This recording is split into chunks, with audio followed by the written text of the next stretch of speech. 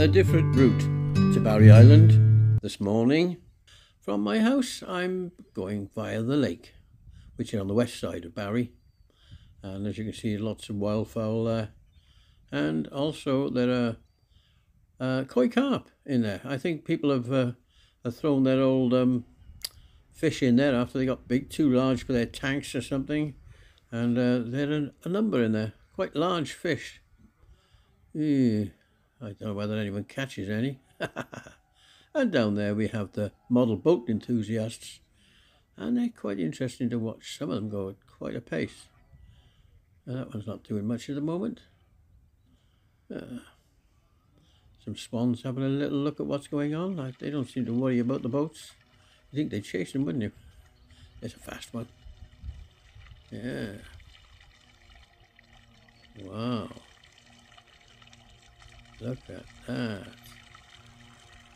Should keep it in my camera really, but not easy to do handheld with the phone.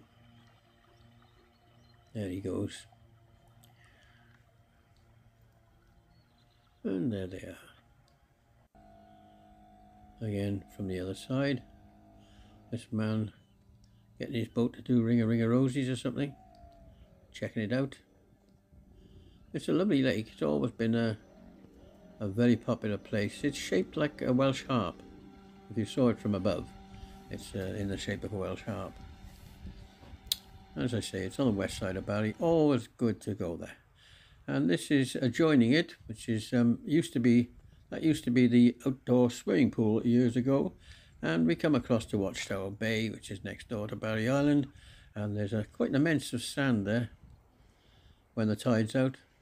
Didn't used to be a lot of mud there, but the sand has built up quite a lot around there. That's your Watchtower slipway there. I used to use that with my speedboat years ago, and I had a speedboat a long time ago.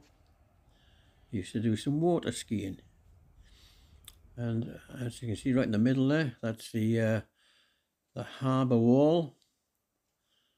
And the Waverley used to come in there. The paddle ship, the Waverley used to call there. You remember seeing that? And this is just overlooking the immense of sand. As I say, it was all mud and grass at one time, watery grass obviously, and there's still some there. But I wish they would do something with it, spend some money on it, and it would be a lovely area for boating when the tide's in, because the tide comes right up to the rocks the other side. And that's a nice little beach. A lot of people like that beach. There are a lot of beaches in Barry. There it is again from the other side. Quite a few people down there considering the time of year, but then it gets a lovely day today. Absolutely gorgeous. And that's the path leading to Barry Island, and there it is over there. The lovely, wonderful Barry Island. And you can see they've cleaned the beach again, that they do every day in the summer. All those lines across there, all the sand is raked in the mornings. Some guy gets up early in the morning to do that. And here we go now, we're at the other end, and we're at my destination.